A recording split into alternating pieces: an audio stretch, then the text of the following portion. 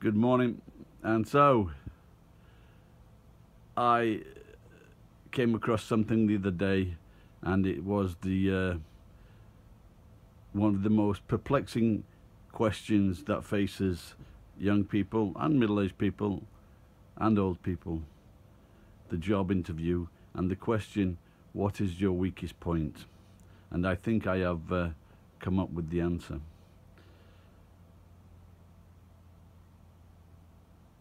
I bought some new clothes, I got a shower,